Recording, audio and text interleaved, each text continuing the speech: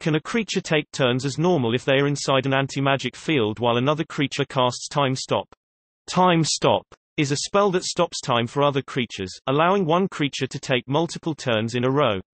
It says, you briefly stop the flow of time for everyone but yourself.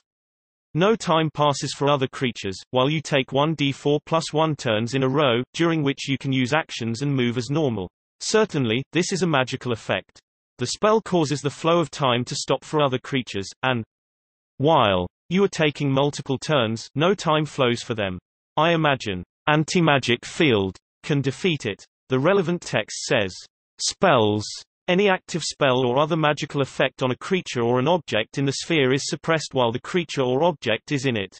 So, imagine combat between Annie, Tim, and Charlie. Ordinarily, initiative might look something like this: Annie, Charlie, Tim. Suppose Annie casts Time Stop and rolled a 1 on their d4. Thus, they take 2 turns in a row. Initiative would look like this: Annie, Charlie, Tim. Now imagine that Tim cast Antimagic Field, and following their turn, Annie casts Time Stop. Suppose they rolled a 1 on their d4 so that they can take 2 turns in a row. What would the initiative order look like? Here are some possible resolutions I can think of, but none satisfy me totally. Time Stop defeats Antimagic Field. The initiative order is Annie, Charlie, Tim. The reason this is unsatisfactory is that Time Stop shouldn't seem to prevail because it's a spell, and Antimagic Field defeats spells.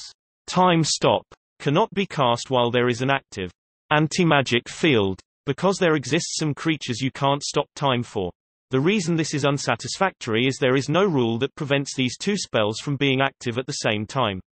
Also, since things like beholders exist, it's not unreasonable to say there is almost always an active area of anti-magic somewhere in the world, and that means Time Stop can almost never be used. The caster of Time Stop and Antimagic Field take their turns as normal while everyone else is frozen in time. Thematically and narratively, this seems the most logical. So we go through the turn order, treating every turn Alice would have taken as one full round. For this scenario, since Alice takes 2 turns in a row, then we can imagine 2 rounds going by. Ordinarily, everyone but Alice takes a turn, but now we unfreeze anyone inside an area of anti-magic. So initiative would be, Annie. Time Stop starts Charlie, frozen in time, Tim, unfrozen, Annie. Time Stop ends Charlie, Tim. The reason this is unsatisfactory is because we're advancing the round count now, which feasibly triggers things like layer actions that activate on a certain initiative count.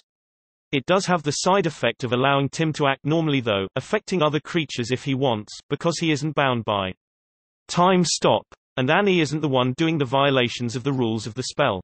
There is no answer to this question, and this is solidly in the zone of DM adjudication. This is unsatisfactory because, well, all questions answered that way tend to be unsatisfactory. So which is it? Or is it an option I haven't listed here? Can Tim take turns as normal while inside an Antimagic Field if Annie casts Time Stop? Tim does not get to take turns. The key here is that Time Stop has range self, which means that the one under a spell here is the caster, not everyone else. If they remain outside of the Antimagic Field, the two spells do not clash. To make sense of this, you could look at it this way. Time Stop does not, in fact, stop time in the whole of the multiverse, but places the caster outside of the flow of normal time. What happens if the caster moves inside an Antimagic Field is up to DM interpretation. Time Stop is an instantaneous spell, with no duration, so it cannot be suspended. What I think the clearest ruling here would be is that Time Stop ends if you enter the field, as you get yanked back into the normal time flow.